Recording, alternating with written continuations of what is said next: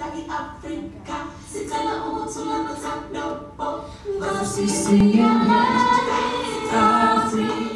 everybody, you are at the UJ Marketing Fit event and we are going to push the boundaries and we're going to break the molds. It's all about us as marketers driving change, solving tomorrow's problems today.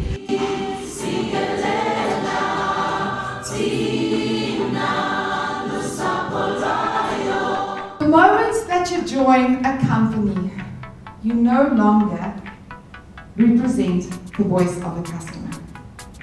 You represent the voice of the stakeholders, your KPIs. You have to be politically correct.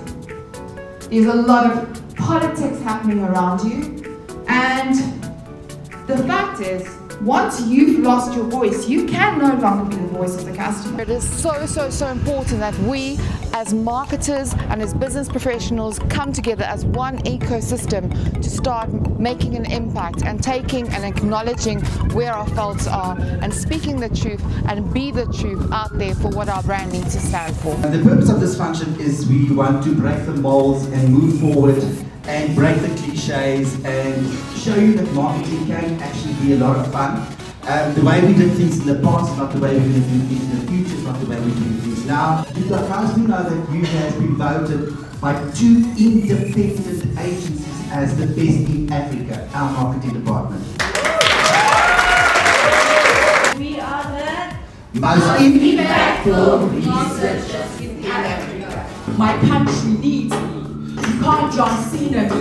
I see things only Jesus could see. I see like I'm blind. I read between the lines. My heart is my guide. My conscience is my mind. I'm not blinded by your sight, nor deafened by your sound. So I will cry for my beloved country.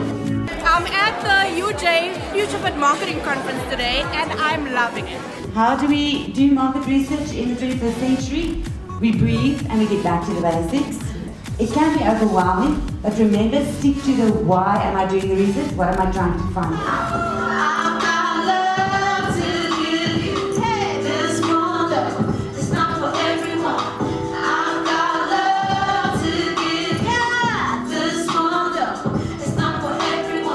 All brands need to start with is making a safe space and empowering space for women. This is one of my favorite quotes. No longer can we sit back and plead ignorance. If we are not, as brands and as marketers, on the opposite side to the oppressor, we're simply supporting the oppressor. It's been a great day, so many wonderful takeaways, very impactful messages and some pretty amazing speakers. But ma'am, I'm serious. the economy is so down. People don't have money and this is what they're telling us, that their budgets have been cut off. Really? Really? Well, that means you don't know how to sell and probe your clients. It's amazing looking back. I'm looking at this little logo now. It's a toilet sign. So why would anyone make the logo of the company toilet sign? I argue that's a unisex logo. That's not just a man. But it was to create advertising for the man on the street was our idea in Joe Public. And also that logo gets seen more than the Coca-Cola logo globally every day. It was such a perfect marriage to collaborate with the University of Johannesburg, the royal wedding of marketing. Breaking the molds, creative learning, and keeping up with change. We've sent them countless emails. They're not responding our phones. Like, come on, man. I don't care if you have to go to their offices. I don't care if you have to drive there, call them 60 times a day. Fact is, you have to call them and make those targets, make it happen. That technology and data is changing our culture. It's throwing communication and the physical world of processes and goods into complete disorder. Data, as I said, has become a critical corporate asset. And business leaders want to know, what is this information worth that I'm holding? But the value of data is tied not in having it. It is by who will use it and what you will be using it for. What the speakers are sharing today is implementable today when you get back to the office. Okay, 1, 2, 3. BooYah! BooYah! BooYah! BooYah! And if you can develop the story around personal brands within an organization, around the organization itself, around the product or service, that's when you start exciting your early adopters. You start exciting those influencers within your ecosystem. And developing that excitement is ultimately the thing that leads to at least your brand becoming a hero. And that's what we want to create. We want brands to become heroes. Tools available are amazing, but we don't use them. And ultimately, it's not about the tools, it's about the people using them, our own minds. We're all whining about I4, this thing about the robots. Okay, but are we ready to formulate the minds of these new machines? Because that's actually what the problem is. It's us, not the machines. And are we going to fit in to an enhanced way of working? Because that's what we're being offered.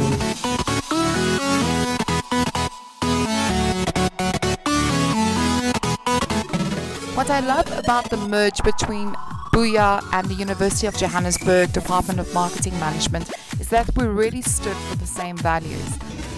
But the true test of the strength of our walls is in the day-to-day experiences that the customer has with our brand. Do they feel seen and heard? Because you are delivering on your brand promises, meeting their expectations, and adequately addressing their needs. Technology is all about the future. You have your AIs, your XRs, your MRs, your VR, your VAR. The art and the science of being able to reach consumers comes from the fact that if you're thinking about the decompressed stories that everybody's being exposed to every single day on all platforms, you have to be starting to question how it is that your brand shows up within that reality.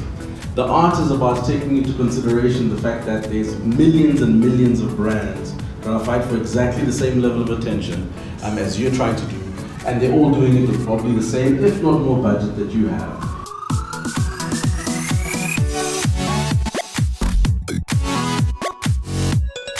I'm enjoying the personal stories that are coming out and being mixed into the real stories and the real challenges that we're all facing and the potential things we need to do to improve where we are. So I'm very excited. An experience in a business-to-consumer relationship is very much the same as an experience with your partner. If you don't listen to him or her, how would you understand it? Why would you be different towards your customer? Don't alienate yourself by sitting in your own little world and think that you know what the customer wants. It's what Paul Milani said earlier on.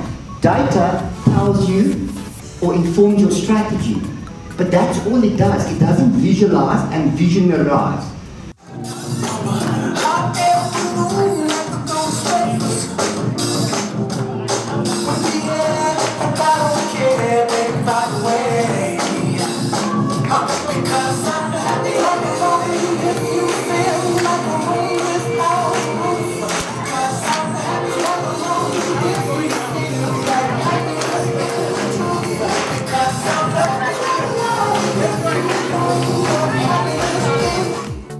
We're all so busy trying to be woke and so busy trying to be like really hip and happening that we're so sensitive to everything. Personally, I think we're oversensitive, but it's like you have to be so careful not to offend a religion, a race, a language, a gender. You have to be so careful. So how do you draw that line? How can you play and have fun and be entertaining and not get into trouble?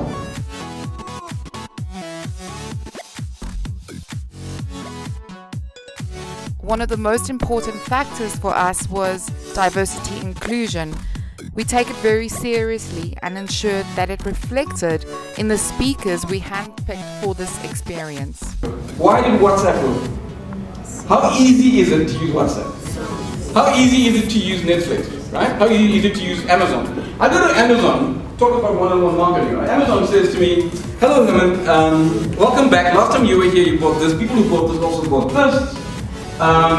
For your convenience, here's a blurb on the book. And for your real convenience, I've moved the cursor to the button marked buy. And so you click on it, and 15 seconds later, the book arrives, and 2 seconds after that, my cell phone pings, and the payment is gone. There's no advertising involved. There's no marketing involved. As a marketing person, the conversations around trust, around authenticity, and around ethical behavior is important. There's no one-size-fits-all perfect future for all of us. And that's why it involves us as individuals, as marketers, as businesses, to get involved with putting more options onto the table and to start resisting the trends and trajectories that are leading to future points that we might not actually want to live in. If you want to have foresight for the future, it doesn't do very well to throw the past out entirely. We do need to learn from our mistakes, so hindsight is important to understand the future trajectory that we actually want to live in. Very informational, and everyone is just passionate about what they do. What an incredible day. So many disruptive minds all came together speaking the same language, and we learned so much today. But one thing that is so important is that we truly became marketing fit, because becoming fit is all about fixing the basics and starting from the bottom up. And it was just such an incredible day. I need time to go and process what I've learned. I have never experienced an audience so engaged. It was just an experience full of physical, digital, emotional and sensorial activities, and you went onto a journey as to learn how you can make a change as a business professional in the new era that we live in. Be the change you want to see in the world. Solve tomorrow's problems today.